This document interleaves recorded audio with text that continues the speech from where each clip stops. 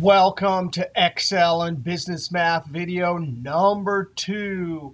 Hey, in this video, we got to talk about copying formulas with relative and absolute cell references. Yes, in this video, we have two simple concepts we need to learn so that when we're making a calculation like total pay and we need to subtract from each net pay for each employee a holiday bonus. Now, instead of creating each formula individually, we'll learn the difference between relative cell references and absolute cell references. And what will this do for us? It'll help us to create lots of formulas quickly. Now, before we go talk about relative and absolute cell references, let's click on this sheet last video. And we want to remind ourselves about what we did last video. Because last video, we created a formula and copied it down a column. And we saw for the first time a relative cell reference. So our goal here is to create our formula. Equal signs always start a formula. We're going to use our arrow keys, left arrow, to get the price. Then the multiplication symbol, either on the number pad or Shift 8. And then left arrow to get our number of units sold. Now we want to copy this down, but before we copy it down, let's think about these cell references. As we mentioned last video, that's not really B2 and that's not really C2. This formula with these two relative cell references will always look for the blue one, 2 cells to the left, and for the orange one cell to the left. When I Control Enter to put the formula in the cell and keep the cell selected, I point to the fill handle. And when I see my angry rabbit cursor, I double click and send it down. I immediately go to the last cell and hit F2. And sure enough, from the point of view of the cell with the formula, those cell references are always looking relatively 1, 2 to the left times 1 to the left. When I hit Enter and go down, we did a second example. And we used relative cell references in this one also. Equal sign, up arrow, to get relative cell reference, always look 2 above, minus up arrow, relative cell reference, always look 1 above. Control Enter. I copy it to the side. I go to the last cell and hit F2. Those are relative cell references. So we copied our formula, and for both examples last video, we needed 2 relative cell references. I'm going to click Escape.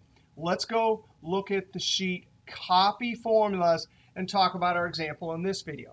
Now here we have an employee net pay, and there's a holiday bonus. So we need to add net pay and holiday bonus. No problem. We create a formula, equal sign, left arrow to get net pay, plus right arrow. Now, we only have one cell here. We're not copying the formula anywhere. So I can simply hit Enter without worrying about what type of cell reference I had in the formula. But now let's come down here, and we have an entirely different situation. Our formula always needs to look at the net pay in the particular row.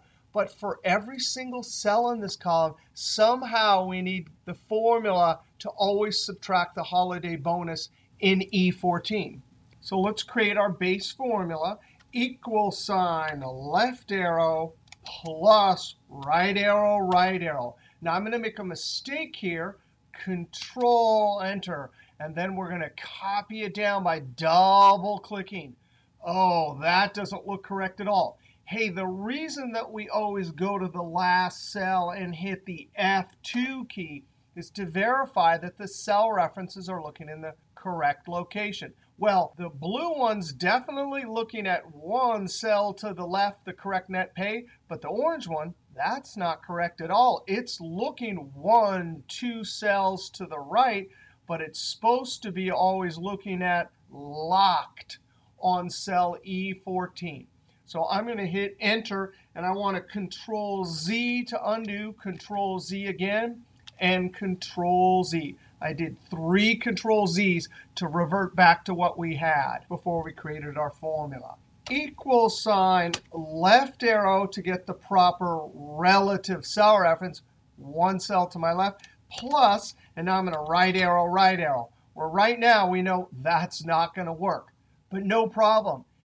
Make sure your cursor is touching the cell reference that you want to lock or make absolute, and then hit the F4 key.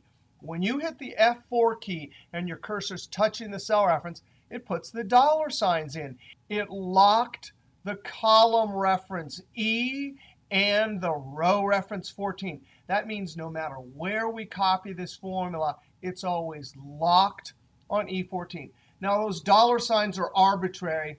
Bricklin and Frankston, who invented the spreadsheet VisiCalc over 30 years ago, just had to pick some character that indicates that this cell reference is locked. So the dollar sign doesn't mean money or anything. It just means, hey, that cell reference is locked. Now we can Control-Enter to enter the formula, and then double-click and send it down. Go to the last cell and hit the F2 key to verify that the cell references are looking in the correct location. That's totally amazing. That means we have the ability to choose what type of cell reference we want, because sometimes we definitely want the cell reference to move throughout the copy action.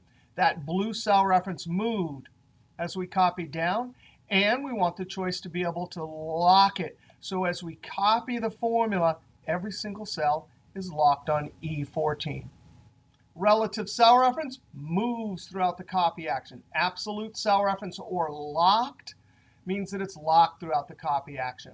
That F4 key will add the dollar signs. All right, I'm going to hit Enter. Now let's go look at another example. Oh, we have the same exact data set. Employee net pay, employee net pay. So I'm going to create my formula to add the holiday bonus. Equals up arrow, relative cell reference, one cell above, plus down arrow, F4 key to lock it. So it's always going to be relative cell reference one above plus whatever's in B32. Control-Enter. Hover your Angry Rabbit cursor over the fill handle and click and drag. And there we go. We go to the last cell and hit F2. That is beautiful. We have our relative cell reference and locked our $100 Christmas bonus. Now I'm going to hit Enter. Use my horizontal scroll bar to scroll over. Now let's look at example number 4. This example was one of your homework problems last time. At least the total sales column was part of your homework. Sales after discount will be new in this video. Now, here's our situation. Both formulas we need to enter and copy down, enter and copy down. But here, total sales is defined as price times units sold, and both will be relative cell reference. So you ready? Equal sign, left arrow, times left arrow. We're going to copy this formula, and both those cell references should look relatively for each row as we copy down. So we simply Control-Enter, double-click, and send it down. Be sure to go to the last cell and hit F2 to verify. Yes, in fact, we have two relative cell references. Enter. Now, sales after discount, we have a flat discount. Every single transaction, we need to subtract $75. So in cell E42 equals left arrow minus right arrow. And I'm immediately going to lock it by using the F4 key. The dollar signs are put in, so now it's absolute or locked. Control-Enter. Double-click and send that formula down. Go to the last cell and hit F2. Verify. Yes, indeed, relative cell reference and absolute. That's exactly what I need. All right, so this video we saw F2, relative and absolute cell reference. It's a simple topic for this video, but we'll be using relative and absolute cell references throughout the entire class. And it's amazing how much time they save, especially when we see next video these cell references in combination with Excel's golden rule. Now, there's some homework problems. There's 1, 2, 3 homeworks. Remember, the blue ones, that's where you do your homework for practice. And the red one, you click on that one. You want to look at the answer after you're done. All right, if you like that video, be sure to click that thumbs up and leave a comment and sub, because there's always lots more videos to come from Excel is Fun, including our next video, number 3, where we'll talk about Excel's golden rule. All right, we'll see you next video.